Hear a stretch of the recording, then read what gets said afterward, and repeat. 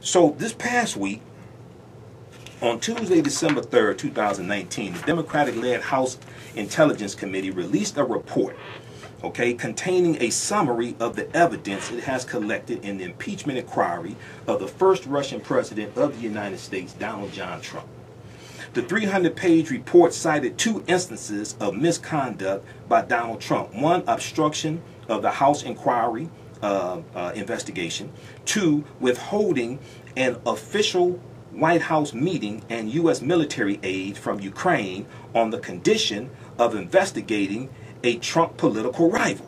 Now, Representative Adam Schiff, Democrat of California, who's the chair of the House Intelligence Committee, said, quote, "This report chronicles a scheme of the President of the United States to coerce an ally, Ukraine, that is at war with an adversary, Russia, into doing the Donald Trump's political dirty work."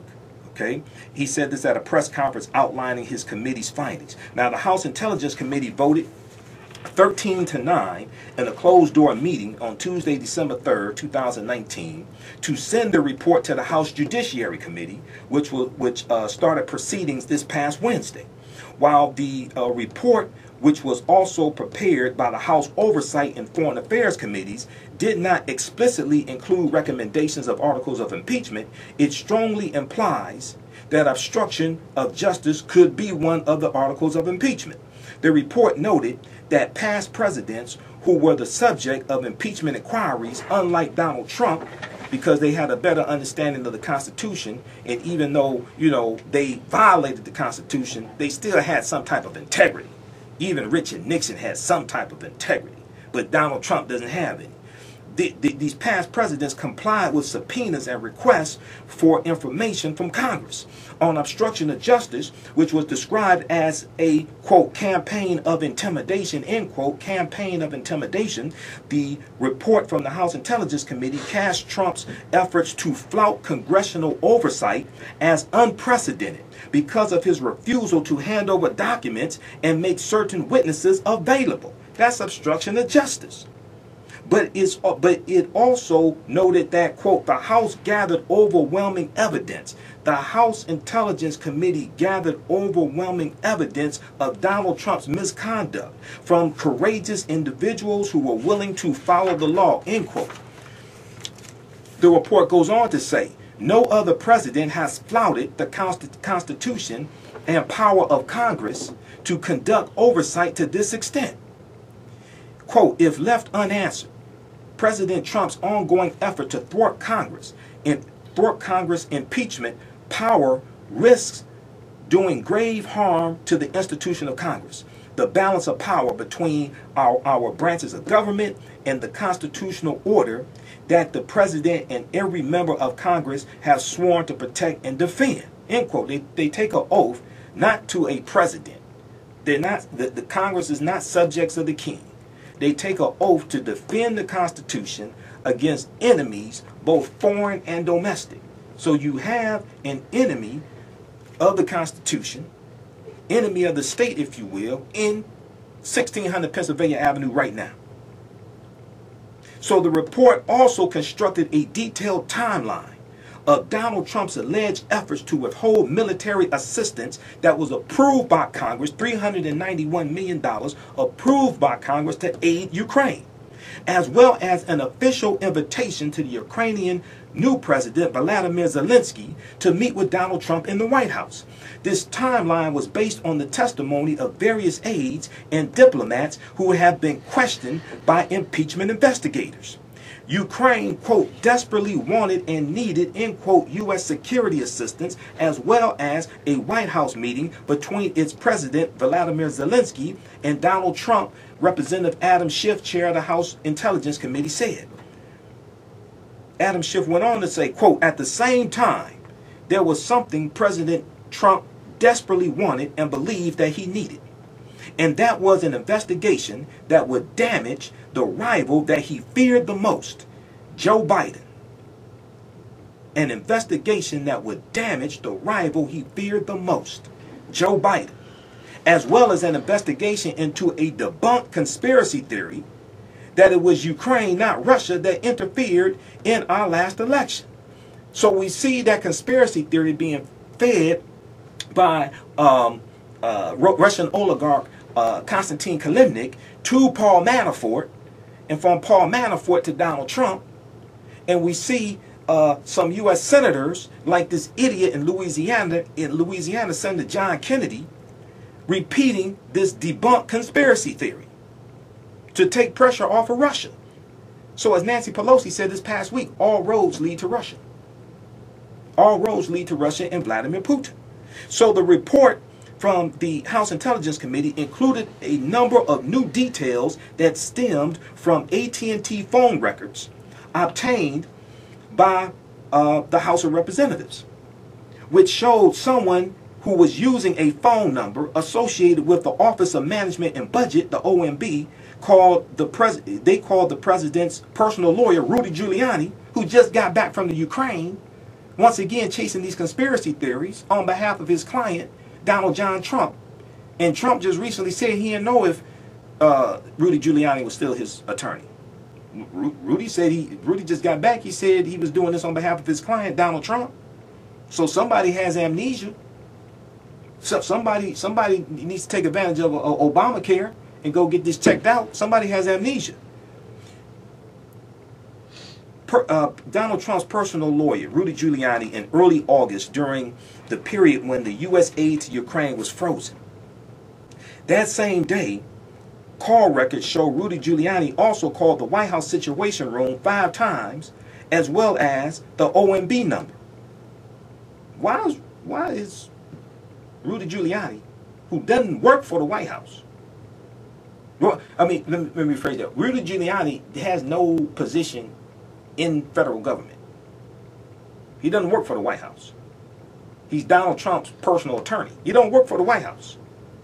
He's not a federal employee. Why is he calling the Situation Room? Why is he calling the Office of Management and Budget?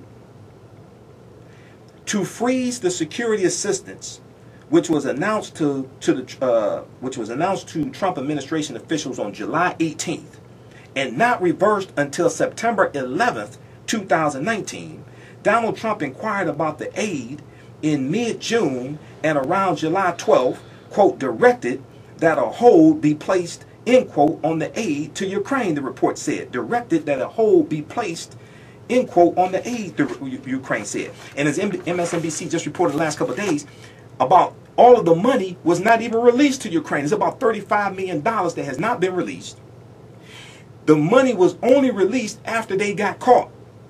Because September 9th, the whistleblower reported what was going on. 1, 2, Democrats in the House of Representatives launched an investigation on September 11th. After the whistleblower blew the whistle, and after the investigation was launched, then Trump releases the money. So you got Republicans like Representative Jim Jordan of Ohio, who needs to be voted out of office, and Representative Mark Meadows of North Carolina, and Kevin McCarthy, okay, and Matt Gaetz of Florida, okay, who is saying, hey, you know, the money was released. Wait a second, you didn't release all the money, number one, and you only released it after you got caught. So, during, let me back up here. All right, so in making the decision to move forward, we were struck by the fact that Donald Trump's misconduct was not an isolated occurrence. This ain't just a one-off. Now, keep in mind the July 25th telephone call that Trump had with President of the Ukraine, Volodymyr Zelensky. That happened the day after Robert Mueller testified in front of Congress, because Trump thought he got away with it. So he continued to do it. He thought he got away with it, so he continued to do it. This man, is something wrong with this fool. I tried to tell you in 2016, this dude ain't wrapped too tight. There's something wrong with him.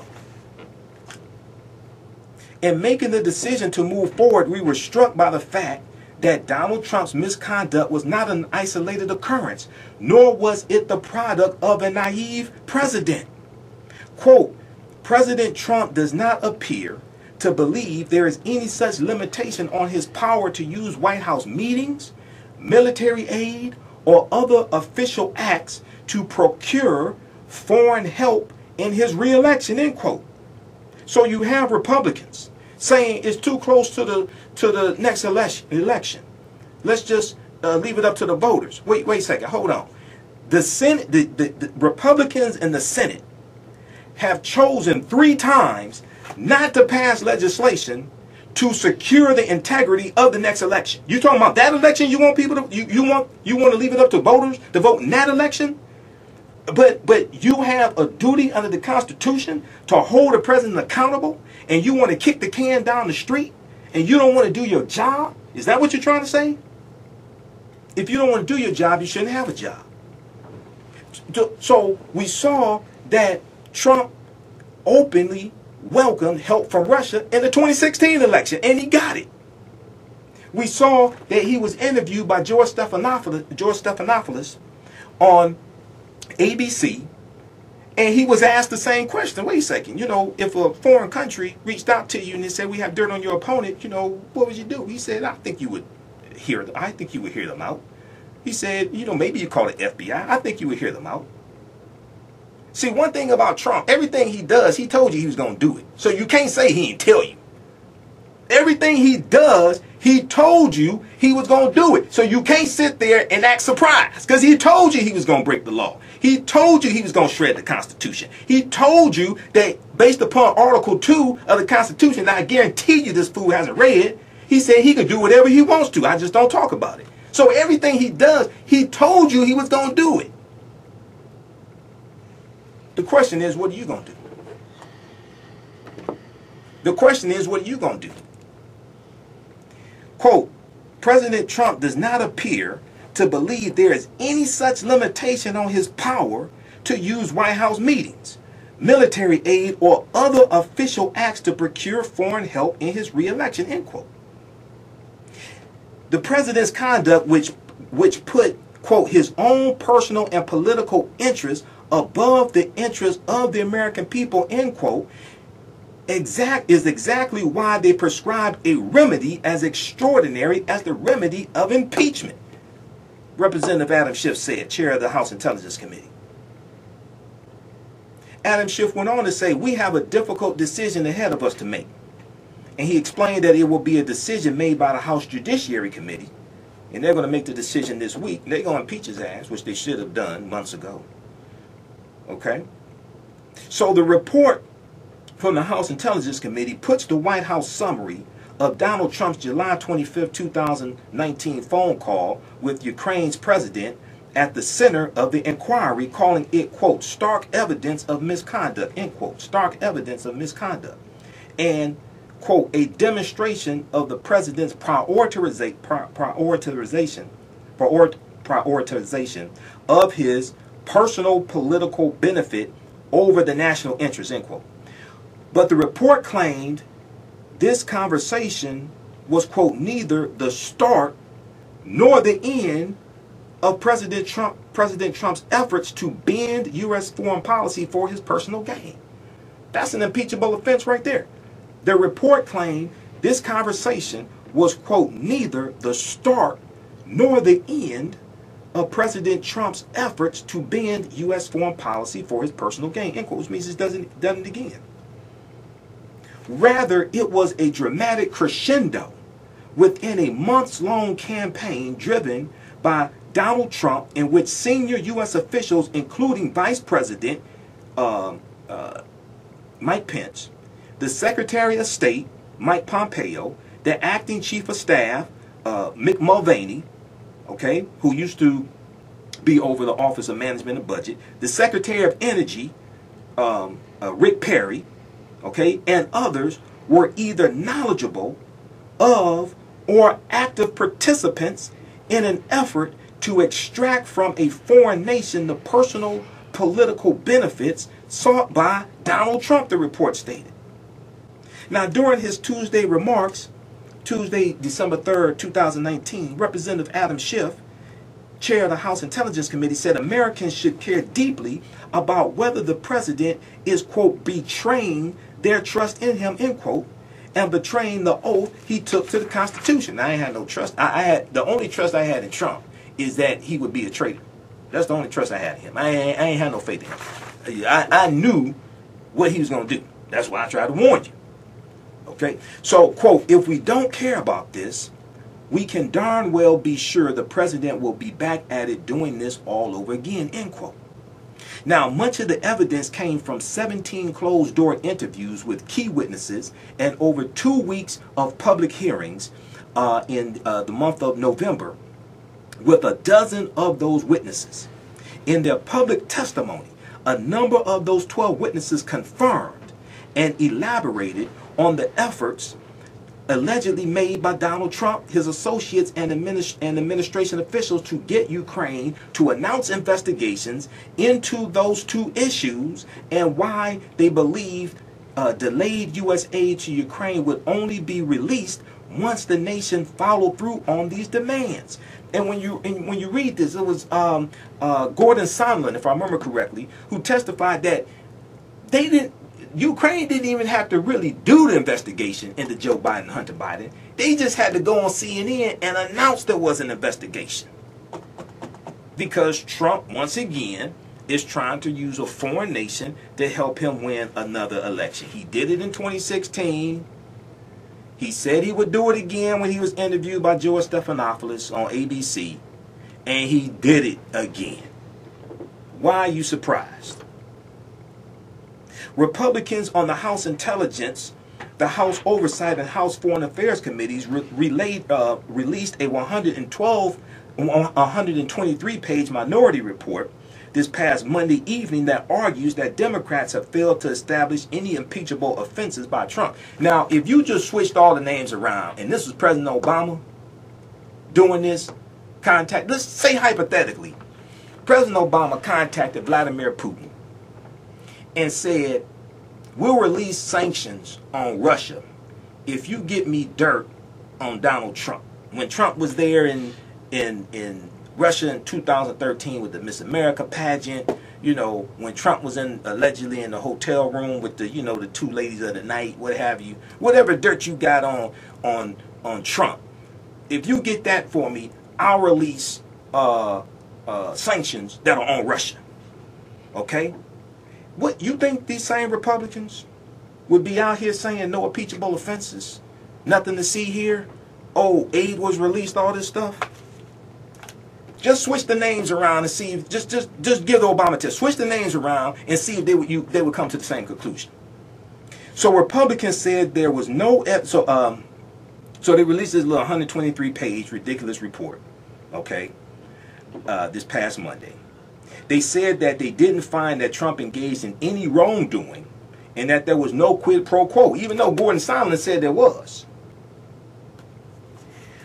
And Gordon Sondland was handpicked by Trump to be a U.S. ambassador.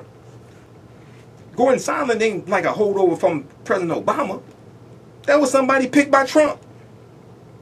Republicans said there was no evidence that Trump improperly withheld $391 million in military aid to Ukraine or pressured Zelensky to investigate Joe Biden to help benefit his 2020 re-election campaign, arguing that much of Trump's actions regarding Ukraine actually stems from his long-standing skepticism about the country due to his history of persuasive corruption. But Donald Trump ain't mentioned corruption in the July 25th, 2019 call with Vladimir Zelensky.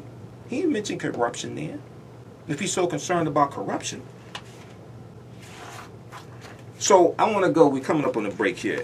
Let's squeeze in this first clip. Let's see, we got clip number 1 here. Highlights, constitutional experts testify at Trump impeachment hearing this past week. Let's go to this clip from NBC News Now.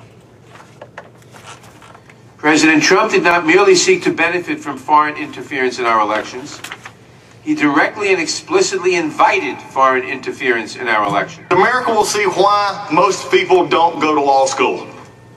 No offense to our professors.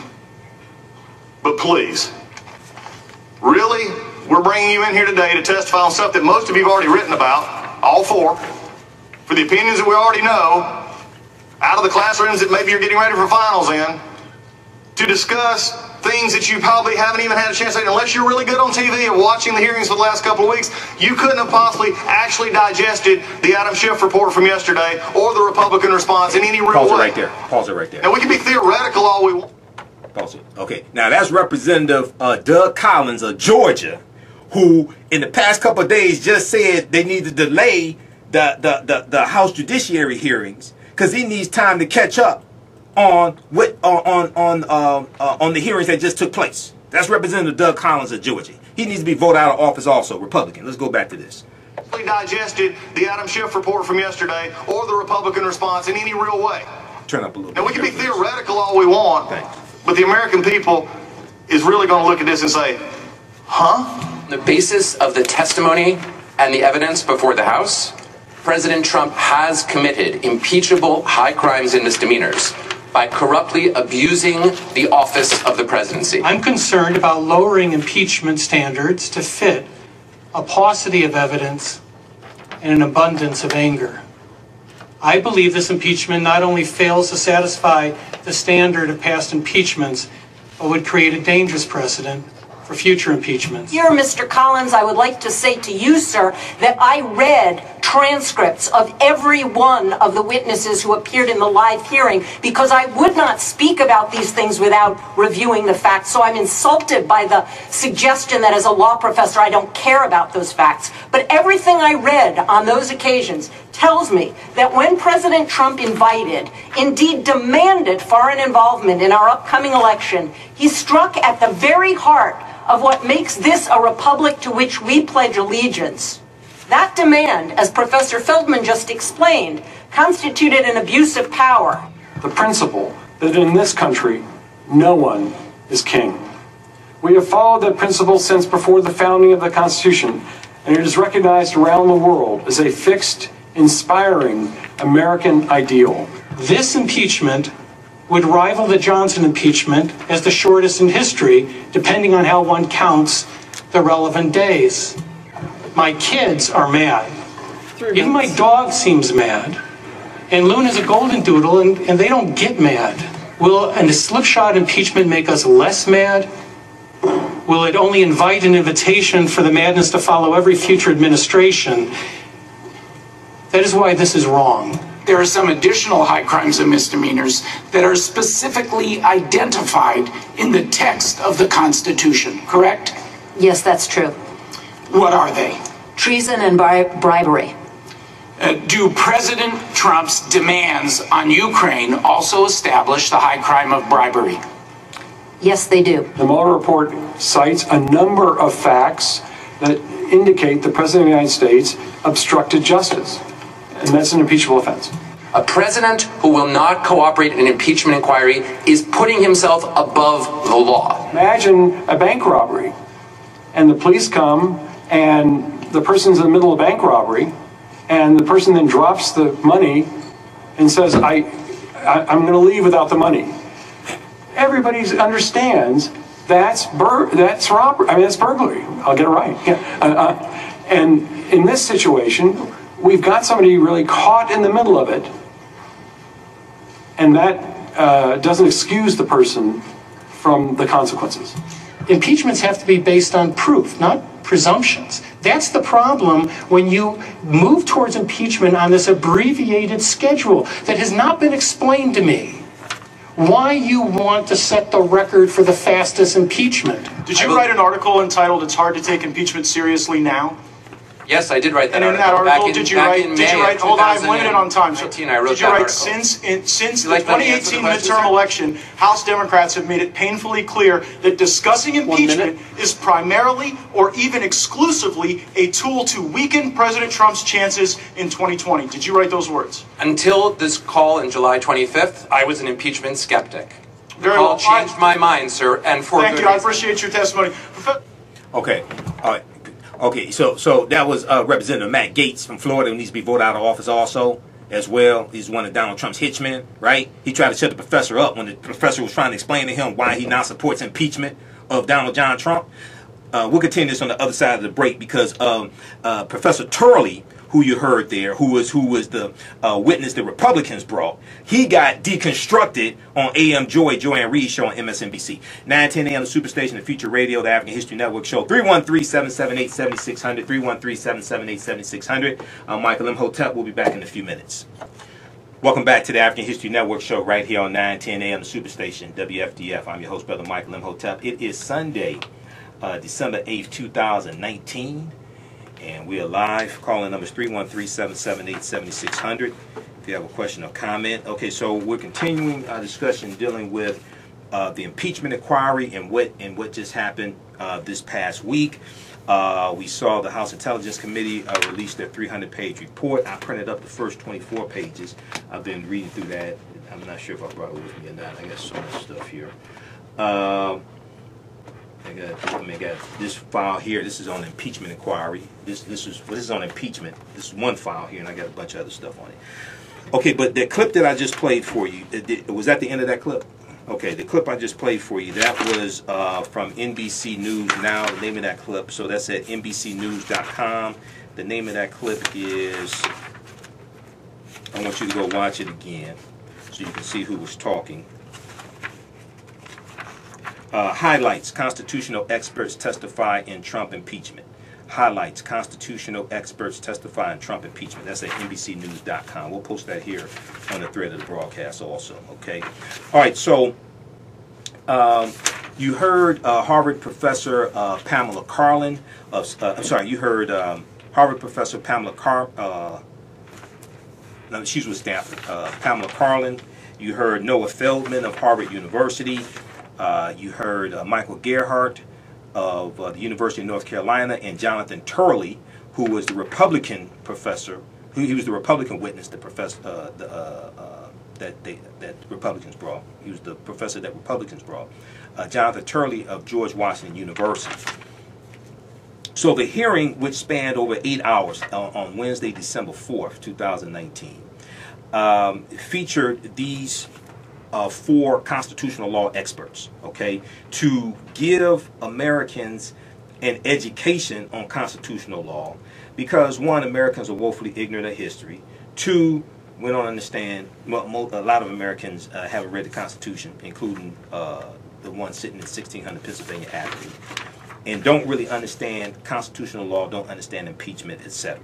All right, so I watched a lot of that 8-hour hearing, and I mean, it was very, very educational. So a senior Ukrainian official told the New York Times that so this information came out, I think it was December 3rd. Okay, then I'm going to get into what happened December 4th at that 8-hour hearing.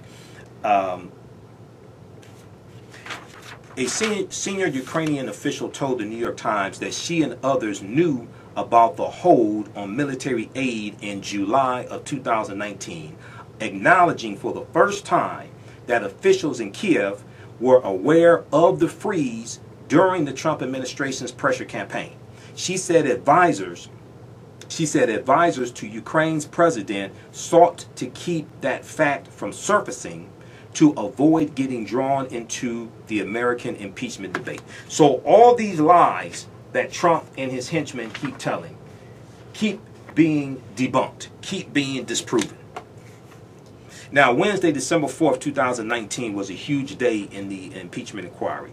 3 prominent legal scholars testified Wednesday that at the House Judiciary Committee that Donald John Trump committed impeachable offenses when he attempted to condition a White House visit by Ukrainian President Vladimir Zelensky and aid to the country on the launching of political investigations into his political rivals. So if Trump is so concerned about corruption, right? 1, why hasn't he investigated his own family? Why hasn't he investigated,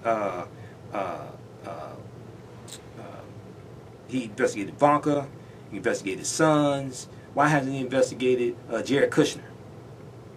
If he's concerned about corruption. 2, I haven't heard him talk about what other countries he's concerned about corruption in. When I listen to all of his Republican defenders, they haven't talked about the other countries that they're concerned about corruption in and launched investigations into, that Trump has launched investigations into, things like this. So, Wednesday, December 4th, we saw 3 prominent legal scholars testify at the House Judiciary Committee that Donald Trump committed impeachable offenses when he attempted to condition a White House visit by Ukrainian president and aid to the country on the launching of political investigations. The hearing, which spanned over 8 hours, featured 4 law professors, okay? Noah Feldman of Harvard, Pamela Karlan of Stanford, Michael Gerhardt of the University of North Carolina, and Jonathan Turley of George Washington University. Professor Feldman, Karlan, and Gerhardt were called in by the Democrats. Turley was called in by Republicans, as I stated. One after another, and at times using blistering language, the trio of professors sitting side by side, who were called to testify by Democrats, told the committee that according to evidence against Trump that has been made public, Trump was guilty of high crimes and misdemeanors. High crimes and misdemeanors and other impeachable actions. So, I want to go to, let's see, let's go to clip number, I think we're going to clip number 2. Clip number 2 is Lawrence O'Donnell. Yeah, let's go to clip number 2. The last word, Lawrence O'Donnell. No Republican contested evidence of Trump's impeachable conduct. Let's go to this clip. Huh? Okay, we're going to this clip now. In just a second here.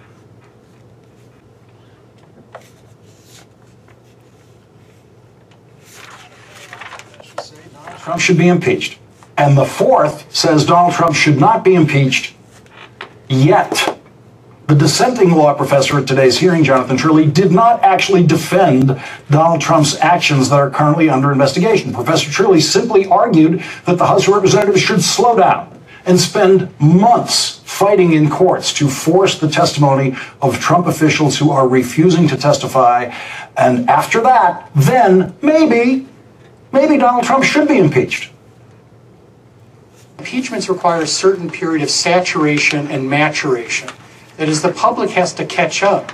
I'm not prejudging what your record would show, but if you rush this impeachment, you're going to leave half the country behind. And certainly that's not what the framers wanted. You have to give the time to build a record. The 3 other law professors testifying today, Noah Feldman, Pamela Karlan, and Michael Gerhardt, agreed that the president's unprecedented order to not testify issued to everyone in his administration is, in and of itself, an impeachable offense as obstruction of Congress. Jonathan Turley did not disagree that it could be an impeachable offense. He just suggested that the Democrats need to spend months in court fighting the president over those witnesses before writing that up as an obstruction article of impeachment. Harvard law professor Noah Feldman said that he did not support impeachment efforts against the president until he read the call record of Donald Trump's phone call with the president of Ukraine, in which Donald Trump asked the president of Ukraine to announce an investigation of Joe Biden. I'd like to focus the panel on the evidence they considered and the findings in the Intelligence Committee report that the president solicited the interference of a foreign government, Ukraine, in the 2020 U.S. presidential election. Professor Feldman, did President Trump commit the impeachable high crime and misdemeanor of abuse of power based on that evidence and those findings? Based on that evidence and those findings, the president did commit an impeachable abuse of office. Professor Karlan, same question. Same answer. And Professor Gerhardt, did President Trump commit the impeachable high crime and misdemeanor of abuse of power? We 3 are unanimous. Yes. The 3 law professors supporting impeachment now repeatedly cited specific points of evidence in making their case. Jonathan Turley never cited evidence in his repeated urging that Congress slow down in its gathering of evidence. Stanford law professor Pamela Karlan went out of her way to cite what she thought was the single most damning line of testimony in the impeachment inquiry. I spent all of Thanksgiving vacation sitting there reading these transcripts. I didn't, you know, I ate like a turkey that came to us in the mail that was already cooked because I was spending my time doing this. And the most chilling line for me of the entire process was the following. Ambassador Sondland said he had to announce the investigations. He's talking about President Zelensky. He had to announce the investigations. He didn't actually have to do them, as I understood it. And then he said, I never heard, Mr. Goldman, anyone say that the investigations had to start or had to be completed. The only thing I heard from Mr. Giuliani or otherwise was they had to be announced in some form. And what I took that to mean was this was not about whether Vice President Biden actually committed corruption or not. This was about injuring somebody who the president thinks of as a particularly hard opponent. No Republican in the room responded in any way to that point raised by Professor Carlin. Jonathan Turley did not say one word about it. All of the Republicans on the committee pretended that Donald Trump withheld $400 million in military aid to Ukraine while he was properly evaluating Ukraine's fitness to receive such aid. Every Republican in the room knows they are all lying about that. They all know that the Defense Department certified Ukraine's suitability for such aid before Donald Trump blocked it. Every Republican in the room pretended that in the end, Donald Trump decided to send the aid to Ukraine, even though Ukraine did not publicly announce an investigation of Joe Biden, and therefore Donald Trump did nothing wrong.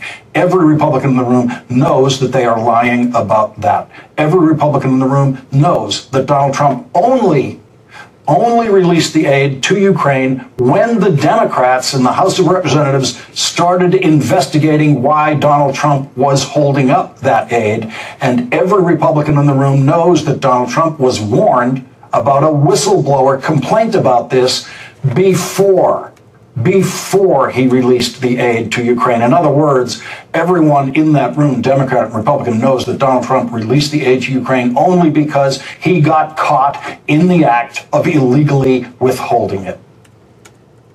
Does it matter? I'll ask all the panelists. Does it matter to impeachment that the $391 million, U.S. taxpayer dollars, in military assistance that the president withheld was ultimately delivered? Professor Feldman, does that matter to the question of impeachment? No, it does not. If the President of the United States attempts to abuse his office, that is a complete impeachable offense. The possibility that the President might get caught in the process of attempting to abuse his office and then not be able to pull it off does not undercut in any way the impeachability of the act. If you'll pardon a comparison, President Nixon was subject to articles of impeachment preferred by this committee for attempting to cover up the Watergate break-in. The fact that President Nixon was not ultimately successful in covering up the break-in was not grounds for not impeaching him. The attempt itself is the impeachable act. Soliciting itself is the impeachable offense, regardless whether the other person comes up with it. So imagine that the president had said, "Will you do us a favor? Will you investigate Joe Biden?" And the president of Ukraine said, "You know what? No, I won't, because we've already looked into this and it's totally baseless." The president would still have committed an impeachable act, even if he had been refused right there on the phone. One of the things to understand from the history of impeachment is everybody who's impeached has failed. They failed to get what they wanted. And what they wanted was not just to do what they did, but to get away with it. And the point of impeachment is, it's made possible through investigation, is to catch that person, charge that person, and ultimately remove that person from office. But impeachments are always focusing on somebody who didn't quite get as far as they wanted to. All right. Okay, so that was from The Last Word on MSNBC. You can watch that clip at msnbc.com. It's entitled, No Republican Contested Evidence of Trump's Impeachable Conduct. Okay, excellent clip from Lawrence O'Donnell on The Last Word. Okay, so when we look very briefly here And to keep up with a lot of this information, you can go to two good sources. One, NBCnews.com. They have an entire page dealing with impeachment and all the articles there in one place. Also, New York Times, because I read New York Times, NBC News, Washington Post. I monitor about 35 different news sources daily. Okay, New York Times, they have an impeachment inquiry email newsletter that comes out basically each day. And it comes out in the evening, which gives you a recap of what took place that day dealing with impeachment. Okay, so you can read that as well. All right, so what were those high crimes exactly that the professors talked about? Okay, the hearing turned in large part on the constitutional definitions of abuse of power, bribery, and foreign interference, ideas that the framers of the Constitution considered the grist of any impeachable case. Here are some of the ways that the scholars use those terms to argue for and against impeaching Donald Trump. One, when we look at abuse of power. So Professor Feldman said Donald Trump's withholding of military aid to Ukraine was critical to the definition of abuse of power, as it combined two central aspects. One, enriching himself, and undercutting national security. He said, quote, "There's nothing wrong with someone asking for a favor in the interest of the United States of America. The problem is for the president to use his office to solicit or demand a favor for his personal benefit," end quote. He said of the July 25th call between Donald Trump and Vladimir Zelensky, president of Ukraine, quote, "That's the definition of corruption under the Constitution," end quote. Now, Professor Gerhardt said that Donald Trump's pressure campaign and removal of the American ambassadors to Ukraine, Marie Yovanovitch, was, quote, "an abuse of power that only the president can commit," end quote. Or, as Professor Feldman put it, to, quote, "gain an advantage that is not available to anyone who is not the president," end quote. When we look at bribery, because we know bribery and treason are mentioned in the Constitution, Article 2, Section 4 of the U.S. Constitution. Bribery and treason are mentioned. And treason is defined in Article 3, Section 3 of the U.S. Constitution. Treason, contrary to popular belief, treason is not being loyal to the president. Okay? That's not treason. Treason deals with aiding and providing comfort for a foreign government that's an enemy of the U.S. during a time of war, during a time of declared war. And we know that war is declared by Congress. Okay? So that's treason. Article 3, Section 3 of the U.S. Constitution. Just not being loyal to the president, not liking the president, speaking out against the president, that's not treason. Okay? So when you have a president saying something like that, that falls more along the line of a dictator. That's not treason based upon the Constitution. That falls more along the line of a dictator. Okay? And you can go to LOC.gov, Library of Congress website. You can read the U.S. Constitution there. Also, you can go to archives.gov, which is National Archives. And we look here because I carry the Constitution around with me. Section 3, treason against the United States shall consist only in levying war against them or in adhering to their enemies, giving them aid and comfort. No person shall be convicted of treason unless on the testimony of two witnesses to the same overt act or on confession in open court. The Congress shall have power to declare the punishment of treason, but no attainder of treason shall work corruption of blood or forfeiture except during the life of the person attained. Okay, so treason has nothing to do with not liking the president, saying bad things about the president. That's not treason. All right, bribery. Professor Carlin, the only female on the panel, Pamela Carlin. Professor Pamela Carlin said that Donald Trump committed what the framers believed was bribery, regardless of whether he committed what the current federal criminal code establishes as bribery. She said when you ask for private benefits in return for an official act, or somebody gave them to you to influence an official act, that was bribery, end quote. So federal criminal statutes, federal criminal codes, right, don't have to be violated to commit impeachable offenses by the president. It's not the same standard. You could break those federal statutes, but you don't have to. 9:10 a.m. Can I get a name? Okay, so Professor Turley argued that, quote, the language of the interpretation of federal courts, end quote, says that Donald Trump did not commit real crimes, a point that a Republican staff lawyer said moved Donald Trump's actions into the category of, quote, misdemeanors. Misdemeanors, okay? Misdemeanors are an impeachable offense as well, okay? We're coming up on a break.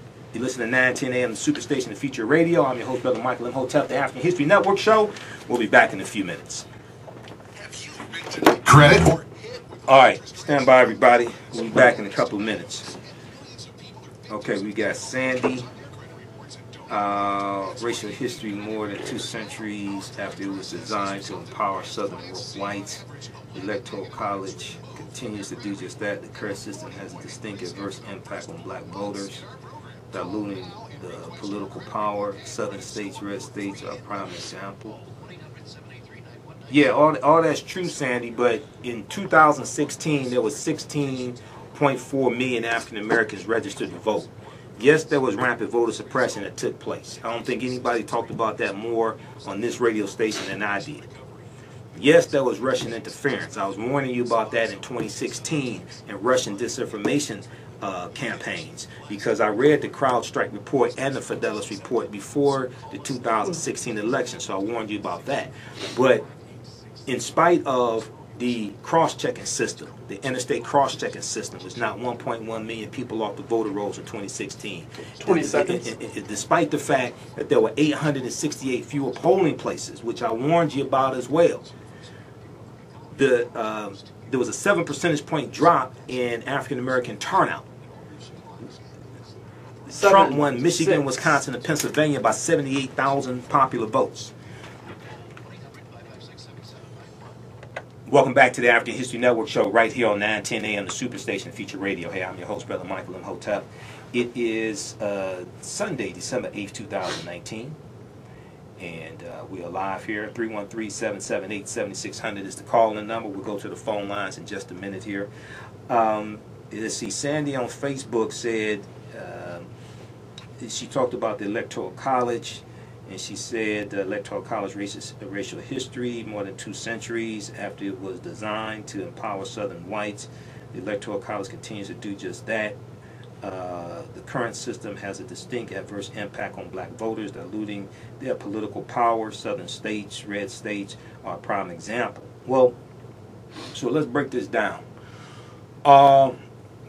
Yeah, the history of the Electoral College. Now, also, the Electoral College was also created by people like Alexander Hamilton because there was a fear of factions breaking out. It wasn't just to empower Southern states or to give an advantage to slaveholding states.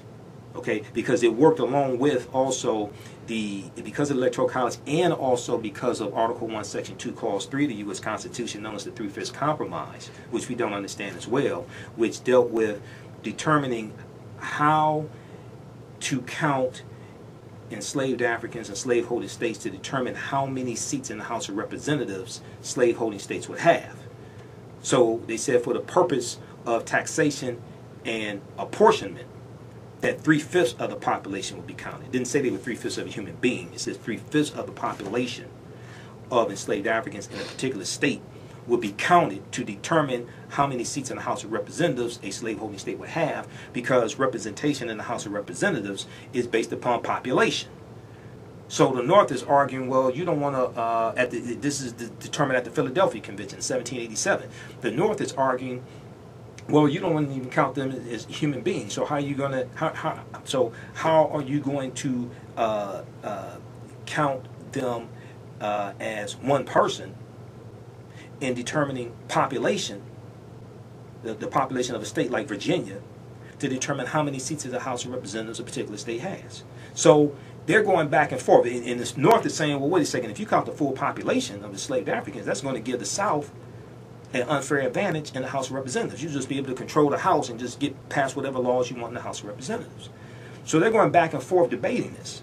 Some say to count half the population. Some say 3/4 of the population. So they decided to count 3/5 of the population of enslaved Africans in slaveholding states. Okay?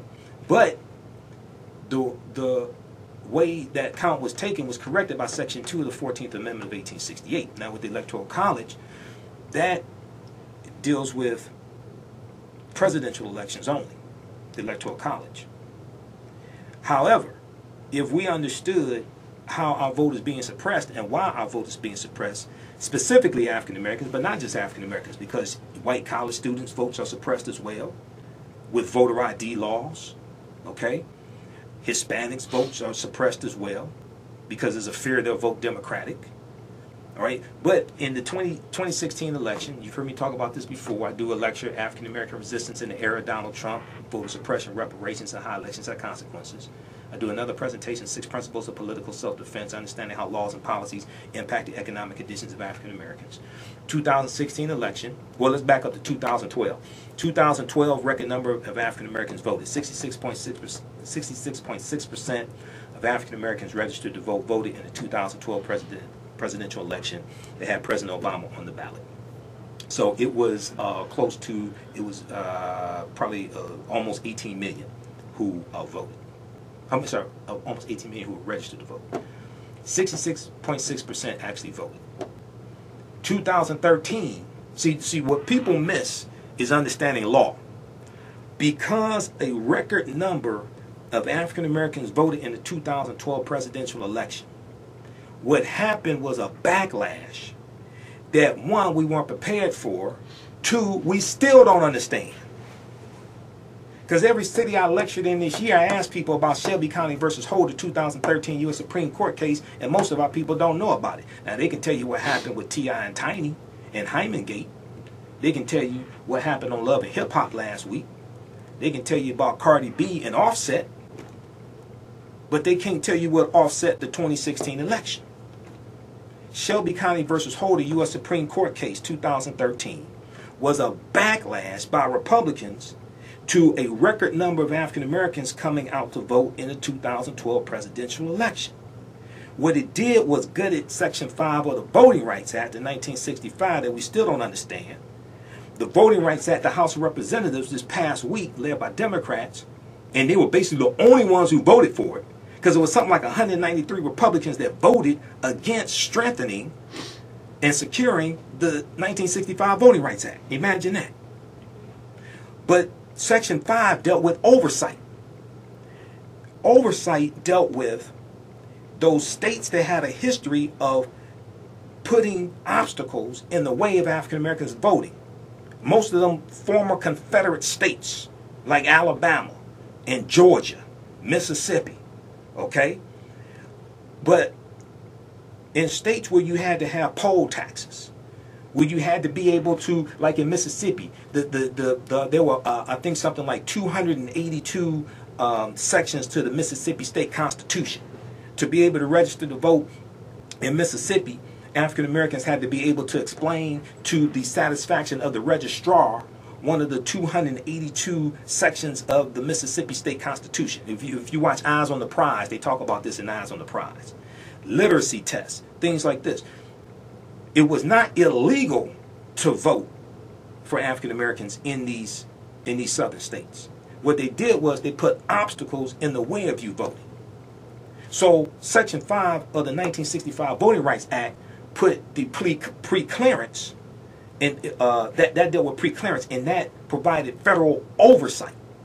So any of these states that had a history of putting obstacles in the way of African Americans to vote, if they wanted to make any changes to the number of polling places that would be available for an election, to the number of hours polling places would be open, to the number of weekends that you can have souls to the poll voting when many African Americans go vote after Sunday church. Any changes, you had to get clearance from a federal judge.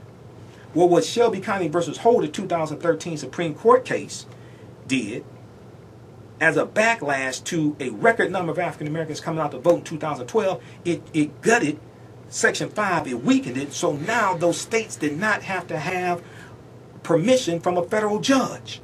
So immediately after that, now all these states come out with new laws, new voter ID laws, new voter suppression tactics, because now they don't need pre-clearance from a federal judge.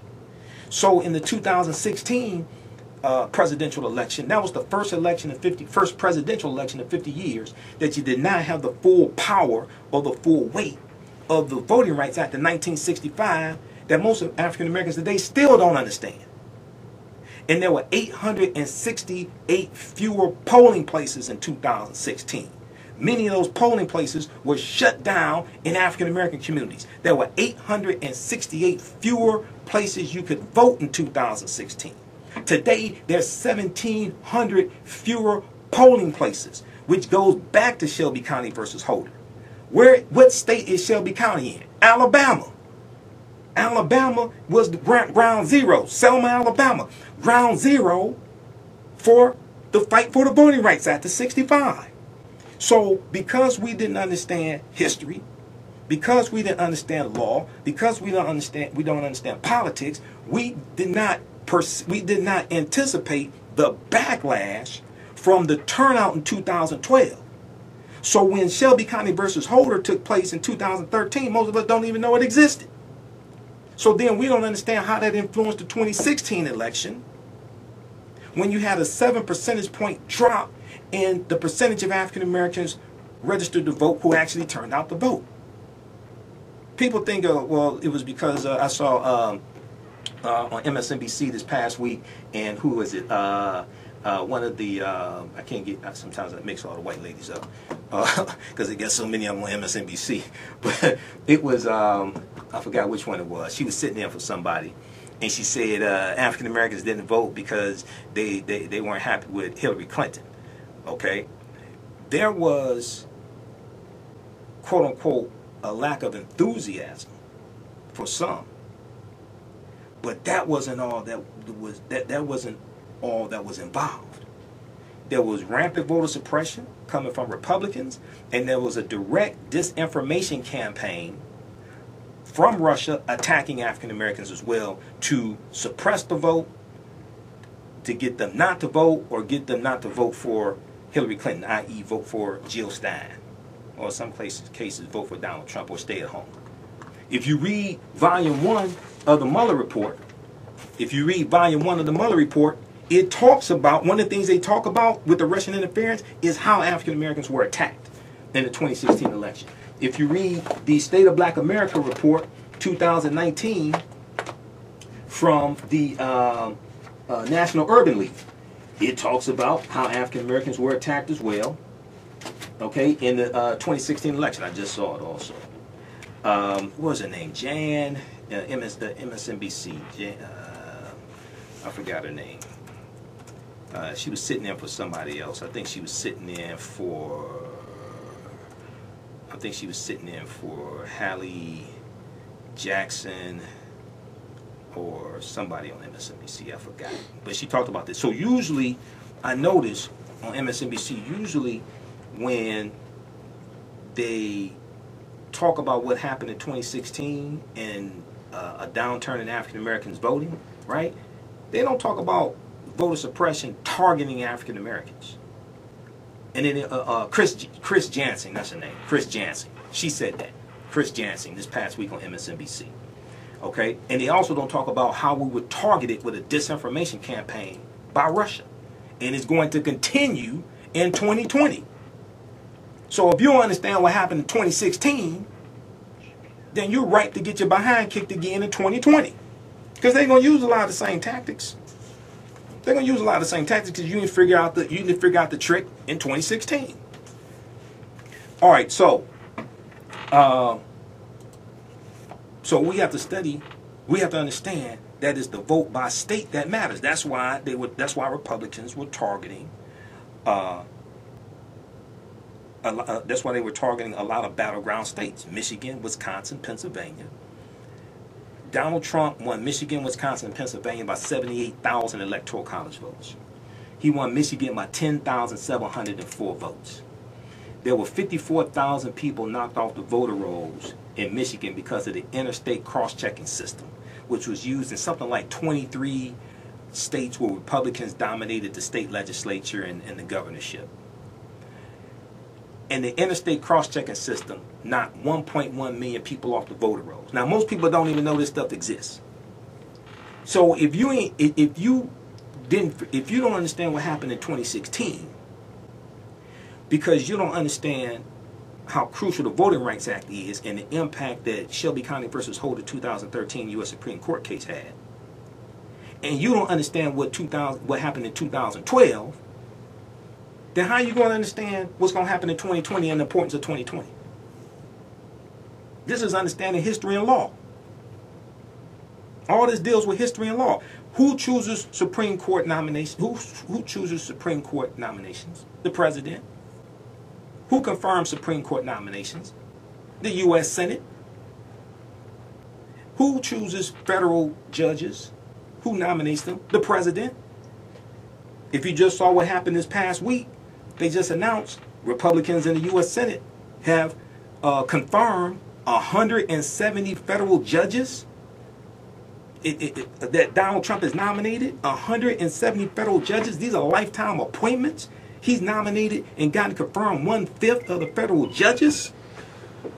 And the American Bar Association has come out on a number of these nominations and said these people are totally unqualified to be federal judges.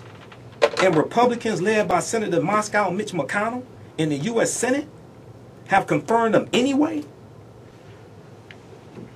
Because Moscow Mitch said that he basically said he wants his legacy to be getting confirmed as many right-wing conservative judges, federal judges, as they possibly can.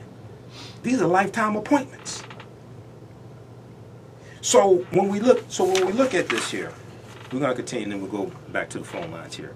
Bribery. Professor Carlin said that Donald Trump committed what the framers believe was bribery, regardless of whether he committed what the current federal criminal code establishes as bribery. Quote, when you ask for private benefits in return for an official act, or somebody gave them to you in to influence an official act, that was bribery, end quote. Now, Professor Turley, who was brought in by Republicans, argued that, quote, the language of the interpretation of federal courts, end quote, says that Donald Trump did not commit real crimes, a point that a Republican staff lawyer said moved Donald Trump's actions into the category of misdemeanors. In his, so he said this in the prepared opening statement. Foreign interference. Professor Carlin, Pamela Carlin, said the founders were, quote unquote, especially concerned about foreign election meddling because they had just separated from Great Britain. So the Constitution is signed September 17, 1787.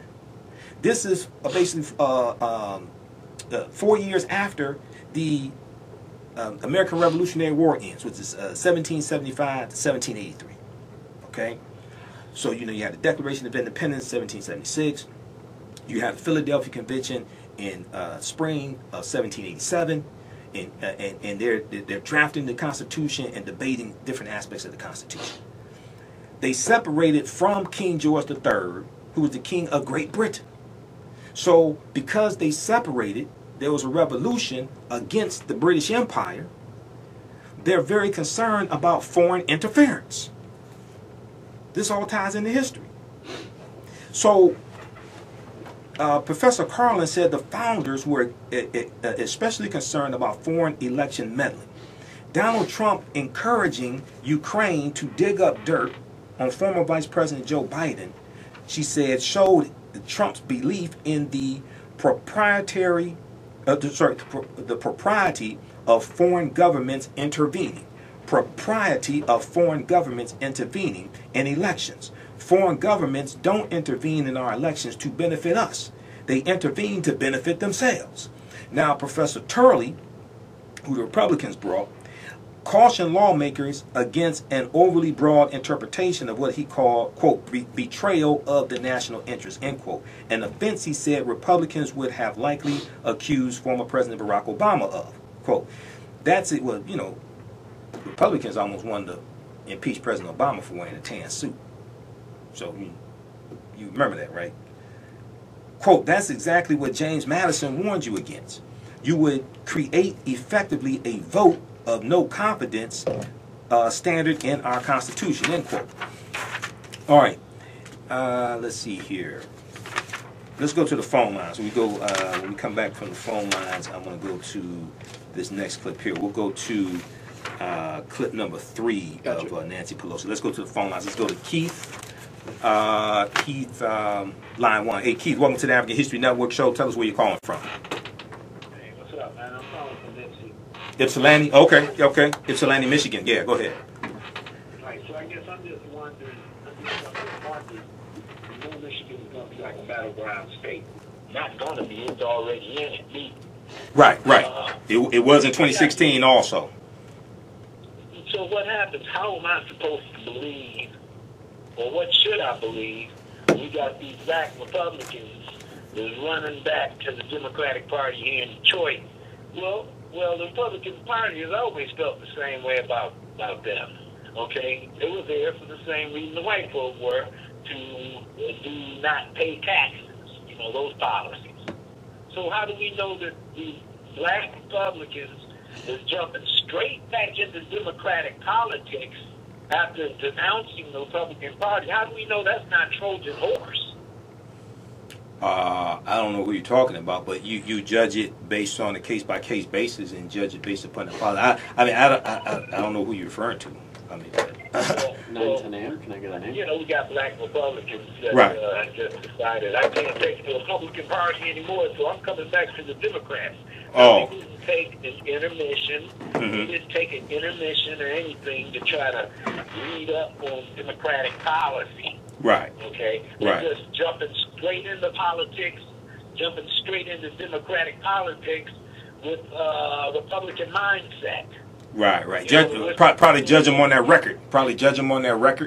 And judge it. So it's if they jump, just speaking in general, not speaking of anybody specifically, just speaking in general, if they jump 1 minute from this political party to that political party, to the Republican Party, to the Democratic Party, after they were spouting Republican ideology, if they were spouting Republican ideology for years, and then they're going to jump to the Democratic Party, you have to still judge them on their record.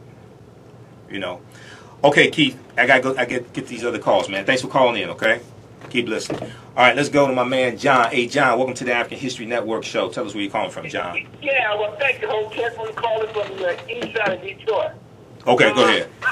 He was hollering and ranting and raving about cutting off over 700,000 people on some type of on SNAP, on food stamps, SNAP. Yep. Yeah, that's right. Yeah, and they're getting a restriction on it. Most of them, which I know it all the time. Most of them was white folks. Right, most of them were white. Yeah, and a lot of them probably voted for Donald Trump. And this, and this, yeah. And he was saying that he was definitely gonna do it. And a lot of them ain't saying that, but I just wonder, did they get the message and so forth? Well, it's going to kick in April of 2020. Now, this is after Donald Trump gave a $1.4 trillion tax cut to millionaires and billionaires. That's right. That he lied and said was for the middle class, but it wasn't. Okay. And so now what he's going to do is do this. Now what's interesting is a lot of the people who are going to be impacted are living in states that have a Republican state legislature and Republican governors. A lot of these poor Republican states like Kentucky, like Alabama, Mississippi, states like that. Okay, so it's going to be interesting to see what happens. The other thing is that you have a CBS News has the article that deals with how about 40%, about almost half of Americans have jobs that are low-wage paying jobs. That's right. Okay. So Trump talks about this great economy, and he talks about a low unemployment rate. But he doesn't talk about how a lot of these jobs that he's bragging about are low-wage paying jobs. So people then have to have 2 and 3 jobs. Someone got to get 2 jobs. Exactly. Like a 2 jobs and so forth. Exactly. All right, John. Okay, keep listening, okay? Okay, thank you. Keep up the good work, man. All right. Okay, all right. Let's keep going. Okay, I got to plug in the laptop here. I forgot to plug it in. Okay, I want to go to this clip here. Let's go to this next clip. This is, so, December 5th, Nancy Pelosi announced that she was going to move forward, that the House Judiciary Committee will move forward with articles of impeachment. Let's go to clip number 3 here. Good morning. Let us begin where our founders began in 1776. When in the course of human events it becomes necessary for one people to dissolve the political bonds which have connected them with another. With those words, our founders courageously began our Declaration of Independence from an oppressive monarch for, among other grievances, the king's refusal to follow rightfully passed laws. In the course of today's events, it becomes necessary for us to address, among other grievances, the President's failure to faithfully execute the law. When crafting the Constitution, the founders feared the return of a monarchy in America. And having just fought a war of independence, they specifically feared the prospect of a king-president corrupted by foreign influence.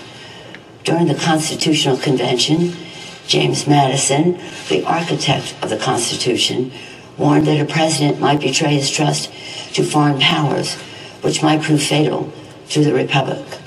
Another founder, Governor Morris, feared that a president may be bribed by a greater interest to betray his trust. He emphasized that this magistrate is not the king. The people are the king. They therefore created a constitutional remedy to protect against a dangerous or corrupt leader: impeachment. Unless the Constitution contained an impeachment provision, one founder warned, a president might, quote, spare no effort or means whatsoever to get himself reelected.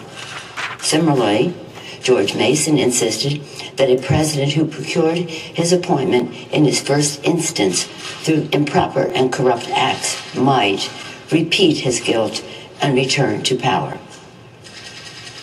During the debate over impeachment at the Constitutional Convention, George Mason also asked, "Shall any man be above justice?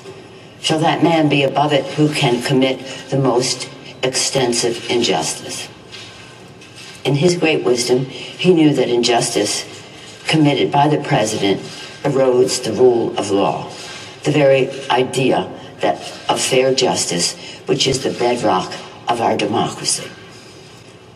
And if we allow a president to be above the law, we do so surely at the peril of our republic. In America, no one is above the law.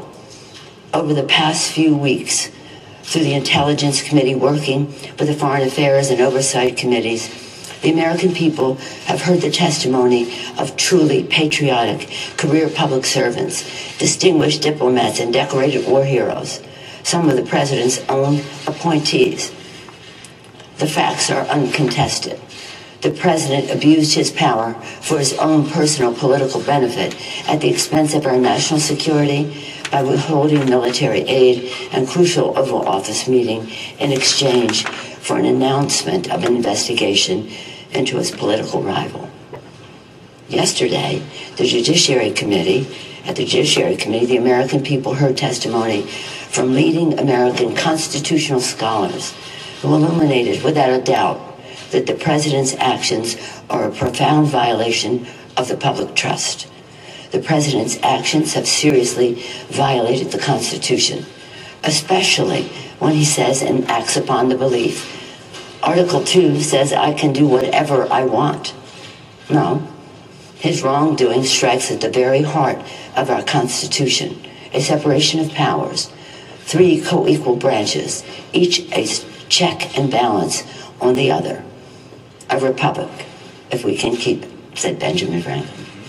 Our democracy is what is at stake. the president leaves us no choice but to act, because he is trying to corrupt, once again, the election for his own benefit. 1 minute. The president has engaged in abuse of power, undermining our national security and jeopardizing the integrity of our elections. His actions are in defiance of the vision of our founders and the oath of office that he takes to preserve, protect, and defend the Constitution of the United States. Sadly, but with confidence and humility, with allegiance to our founders and a heart full of love for America, today I am asking our chairman to proceed with articles of impeachment. I commend our committee chairs and our members for their somber approach to actions which the president had not made necessary. In signing the Declaration of Independence, our founders invoked a firm reliance on divine providence. Democrats, too, are prayerful, and we will proceed in a manner worthy of our oath of office to support and defend the Constitution of the United States from all enemies, foreign and domestic. So help us God. Thank you. Okay, so that was from Thursday, December 5th. Nancy Pelosi announced that she would direct the House Judiciary Committee to proceed with articles of impeachment against one Donald John Trump. Okay, now this should have happened months ago. I told you that here on the show. After the Mueller report came out, it should have happened then, all right? So, then, later that same day, she did a press conference, and a reporter made the bad mistake of asking her this question that Representative Doug Collins of Georgia asked her. Okay, let's go to this clip from Lawrence O'Donnell. Clip 5. Okay, we got it coming up. Never seen anything like Pelosi. Finally tonight, it's been a jam-packed and historic week of news with the announcement that the House will draft articles of impeachment against President Trump, as well as Donald Trump's much-discussed NATO summit and Rudy Giuliani's latest jaunt to Ukraine. But there's one thing that happened this week that cannot be overlooked or lost in the news coverage. I was shocked when I heard it on Tuesday. I said then that it might be one of the most totalitarian-like statements issued yet by a member of the Trump. Okay, yeah, never seen anything like Pelosi firing back at conservative reporter. That's the clip. And with that, Nancy Pelosi guaranteed that Donald Trump will be the third president of the United States. It's impeached by the House of Representatives. The House Judiciary Committee will write and vote on articles of impeachment. Those articles of impeachment will pass in the committee and then be voted on by the full House of Representatives, and some or all of the articles of impeachment will pass the House of Representatives, and Donald J. Trump will take his place in history as an impeached president. We don't yet know the exact timetable for all of that, but it could happen before Christmas. The House Judiciary Committee has its next impeachment hearing scheduled for Monday, when they will consider the evidence in the House Intelligence Committee's written report of its impeachment investigation of the president's solicitation of help in his re-election campaign from the president of Ukraine by asking the president of Ukraine to investigate Joe Biden. After making her historic announcement this morning, the Speaker of the House went about her regular duties, including conducting later her regularly scheduled press conference about House of Representatives business, in which she discussed the 275 bills that she has passed through the House of Representatives with bipartisan votes that are all now on Mitch McConnell's desk in the United States Senate, where he is ignoring them and refusing to allow them to come to a vote. And then, when the Speaker was leaving that press conference, a reporter decided to shout out a question. The reporter is James Rosen, who spent almost as much time working at Fox News as disgraced sexual predator Bill O'Reilly, and who left Fox News, according to the New York Times, quote, after the network began scrutinizing sexual misconduct allegations against him. James Rosen now works for a much less prominent right-wing so-called news organization, and he asked Nancy Pelosi the kind of question that would have made his former Fox boss, sexual predator Roger Ailes, very, very proud. Thank you very much. Thank you. Do you hate the president, Madam Speaker? Because I don't hate anybody. Representative I don't have a great deal. I like how we don't hate anybody. not anybody in the world. So don't accuse me. I did not accuse you. You did. I asked a question. You did. Representative Collins yesterday suggested that the Democrats are doing this simply because they don't like the guy. That has nothing to do with it. Let me just say this. I think it's an important I think the president is a coward when it comes to helping our kids who are afraid of gun violence. I think he is cruel when he doesn't deal with helping our dreamers, of which we're very proud. I think he's in denial about the climate crisis. However, that's about the election. This is about the election. Take it up in the election. This is about the Constitution of the United States and the facts that lead to the president's violation of his oath of office. And as a Catholic, I resent your using the word hate in a sentence that addresses me. I don't hate anyone. I was raised in a way that is a heart full of love, and always prayed for the president. And I still pray for the president. I pray for the president all the time. So don't mess with me when it comes to words like that. Understand we have nothing to say.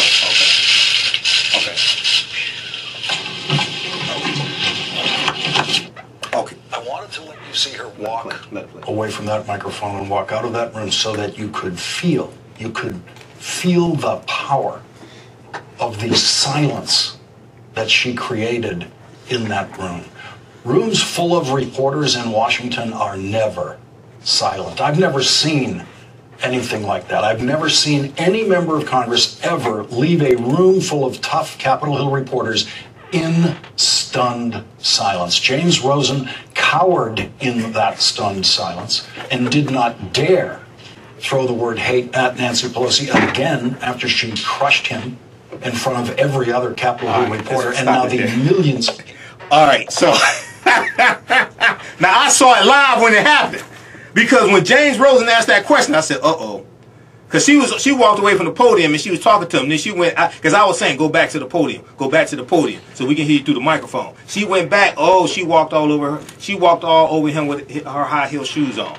Watch that, MSNBC.com. That's from the Last Word with Lawrence O'Donnell.